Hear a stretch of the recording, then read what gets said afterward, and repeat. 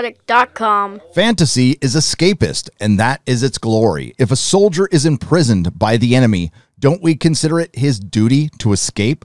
If we value the freedom of mind and soul, if we're partisans of liberty, then it's our plain duty to escape and to take as many people with us as we can. Hollywood used to be a place where dreams come true, but now we know it's a place where dreams and trends go to die. And after watching franchise after franchise fall prey to identity politics, activism, and creative bankruptcy, you can't blame anyone for being a little skeptical when they see what looks like an innocent headline like this when it comes to Lord of the Rings on Prime.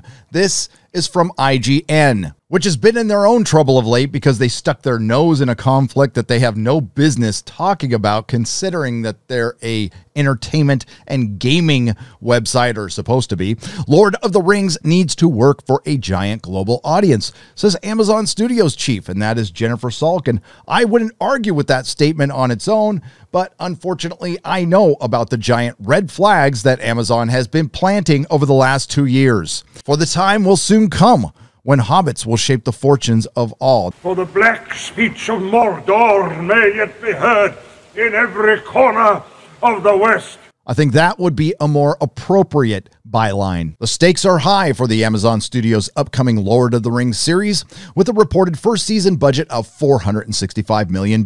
Actually, it's been reported much higher than that. It will be one of the most expensive shows ever made. How do you justify such an expensive endeavor? Speaking to The Hollywood Reporter, Amazon Studios chief Jennifer Salk said it was mostly due to the madness of the market and not for the passion of the project, noting that Netflix paid $469 million for 2 sequels to Knives Out. Bet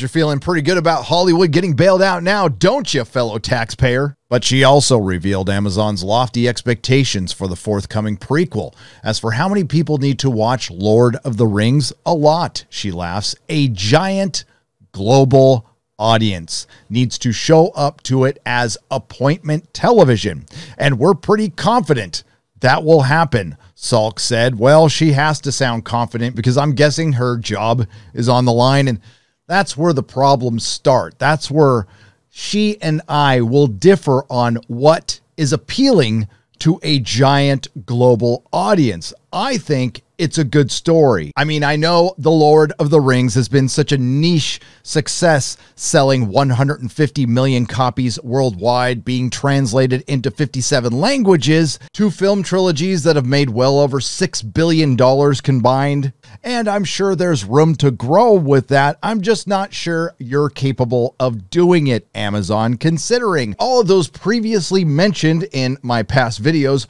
red flags, including Opie and Opie, the 2 inexperienced showrunners with bad reboot connections who have only written a bad Star Trek movie. There was John Howe, who was the conceptual designer on Lord of the Rings, being brought in to essentially just draw a map and show up on their trailer, and he was never called back, as well as Tom Shippey, the Tolkien scholar, either being shown the door or walking through it on his own. Then, of course, there's Bad Reboot itself, which only last summer made statements like, no more white comfort. Then, of course, there's all the actors who have come and gone, and the rumors of nudity with the hiring of an intimacy coordinator on top of Jeff Bezos saying he wanted a Game of Thrones. It seems Amazon is insistent on repeating the same mistakes of their fellow repurposers. Why? Well, let's start with Lord of the Rings is pretty much everything Hollywood hates right now. He was a very deep, profound Catholic, Roman Catholic, and this comes out in his books. Now, The Lord of the Rings is not a religious book in that it's not about God and the angels and so on, but in fact it's a very religious book in tone, and he knew this while writing it. It's really, it's a book which tries to convey the feeling of religion to a world which is not actually a believing world and a non-religious world. This, I think, is largely why it's been so popular in America, in what is on the whole a kind of godless modern world. it particularly appeals because it's bringing religion back into fiction. Now, I'm not a religious person, and I didn't get all of that out of The Hobbit or The Lord of the Rings. To me, it was just a good story, but it's most certainly in the Silmarillion, and you have to wonder how Amazon is going to work that out in an era of critical race theory. We saw Disney just got popped. You don't think Amazon has the same thing going on? Particularly with bad reboots, peripheral involvement. As you may or may not know, this show is a prequel taking place in the Second Age of Middle-earth, a time period lasting thousands of years. And as you probably know, most prequels end up doing more damage than good to their story. So again, I'm very curious to see how Amazon approaches some of this material, particularly with the island of Numenor and its eventual fall. Essentially, there was a split on the island between the faithful, who were completely good with the rules set down by the Valar and the one god Eru Iluvatar, and then there was the Kingsmen, who, despite their very prosperous and long lives, were envious of the Valar and the elves and their immortality. Over time, the Kingsmen become more corrupt and envious, and one character who married his cousin to become king, Ar-Pharazôn, eventually captures Sauron but falls under his influence. He builds a temple to Melkor, or Morgoth, essentially the devil, and starts the practice of human sacrifice. A story that's a little bit Noah's flood, a little bit Atlantis, and all about turning your back on God.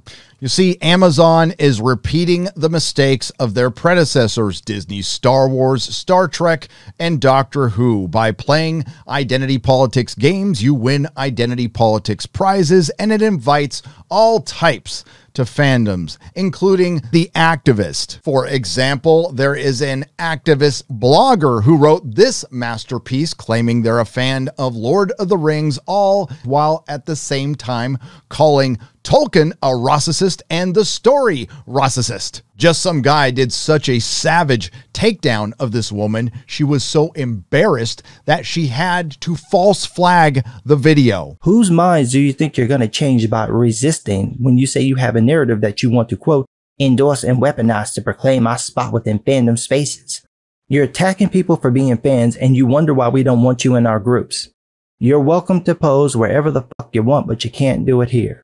You're not going to call every Tolkien fan racist or the fandom white supremacy. You're not going to trash the lore. You're not going to impugn Tolkien's character by lying about his opinions. If you want to do that shit, you can go. Don't let the gates of Moria hit you on the way out. Then we have this. Mortal Kombat star Ludi Lin criticizes Amazon's upcoming Lord of the Rings series for apparent lack of any characters that look Asian. Now, this is obviously an audition. He wants a job. This is how you do it in Hollywood these days. He got some clapback for his audition, and of course, he followed it up with racism. Make no mistake, I ain't bitching, just a bit disappointed that one of the best fantasies in the world isn't showing love to all fans in the world. Gotta say, though, anyone who thinks Lord of the Rings is for white folks only because it's purely a white fantasy, you gotta check yourself.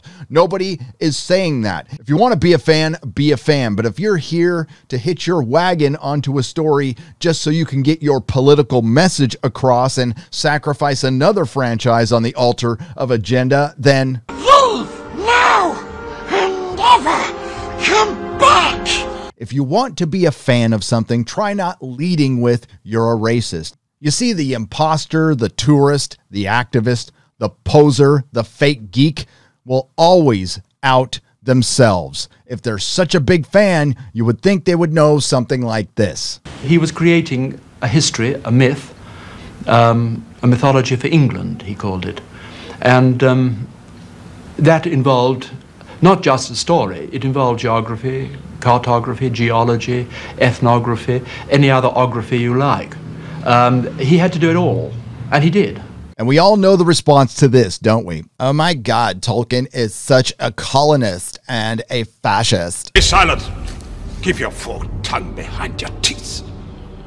I have not passed through fire and death to bandy crooked words with a witless worm. Naturally, every show wants to garner a large audience, but Amazon is setting a high bar for The Lord of the Rings. In today's world of fragmented entertainment and fragmented audiences, fragmented fandoms, and a fragmented country, few shows can be called event television, and there is a reason for that I will get to in just a moment. Like its competitors, Amazon appears eager to fill the void created by the Game of Thrones. It's almost like a poser wrote this article, which capped off its run with the finale watched by 19.3 million viewers. It will face competition from Disney's run of very successful MCU and Star Wars shows, as well as a planned Game of Thrones prequel, which has a lot of similarities to Game of Thrones. No, not the actual content within the show, but what they're adapting. History books, very thin history books with no dialogue. This is the Silmarillion, and they want to make 5 seasons out of this with 8 to 10 episodes each. We all saw what happened with The Hobbit, and it didn't turn out that well, and that was with Tom Shippey. The party. Slut. What is going on here? The Lord of the Rings, which is the greatest trilogy of all time, is that because a bunch of crazy guys and gals with a lot of money and a lot of creativity set out to make something they love by honoring the original creator's work. Well, we didn't want to put any of our own, certainly in terms of the thematic material, we didn't want to put any of our own baggage. I mean, we had no interest in putting our messages into this movie, but we thought that we should honor Tolkien by putting his messages into it. And we thought he cared about things. The countryside and the rise of evil, and he cared passionately about certain issues. And we thought what we should do to honor him is to make sure that what he cared about ends up in the movie. That's what we tried to do. Lord of the Rings can't just be a mild hit. It needs to be a massive hit. And we understand something Jennifer Salk and her ilk never will. Each other, the paying customer, the audience, the fan. You can't just go out and create a cultural phenomenon. You can't create love within the fandom, no matter how much money you throw at it. But you can make the best story possible. I know I play that Peter Jackson clip a lot because it needs to be heard a lot. It should be on a constant loop in Hollywood. In the meantime, Jeff Bezos, Jennifer Salk, and Amazon want to make a more relatable and accessible Lord of the Rings when it already was. He that breaks a thing to find out what it is has left the path of wisdom. Listen, you bought Lord of the Rings at the wrong time. Best thing to do is not make it or wait a few years, but you're well into production, and I wish you all the luck in the world, and I hope I'm wrong about all of this. I would like nothing more than to review a great Lord of the Rings show every week on this channel and just have a little fun. And I'm glad to hear Jennifer Salk is confident that a giant global audience is going to show up to her Lord of the Rings, but I think it's far more likely we're going to get a slightly intersectional feminist, slightly woke Lord of the Rings. And if that's the case, then it's going to be a massive, catastrophic flop. And if that happens, Fell deeds awake. Now for wrath, now for ruin, and the Red Dawn!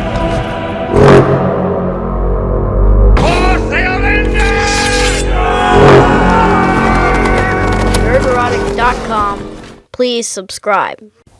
And before the sun had fallen far from the noon, out of the east there came a great eagle flying, and he bore tidings beyond hope from the lords of the west, crying, "Sing now, ye people of the Tower of Anor, for the realm of Sauron is ended forever, and the dark tower is thrown down. Sing and rejoice, ye people of the Tower of God, for your watch hath not been in vain, and the black gate is broken, and your king hath passed through, and he is victorious. Sing and be glad, all ye children of the west, for your king shall come again, and he shall dwell among you all the days of your life. And the tree that was withered shall be renewed, and he shall plant it in the high places, and the city shall be blessed. Sing, all ye people." And the people sang in all the ways of the city.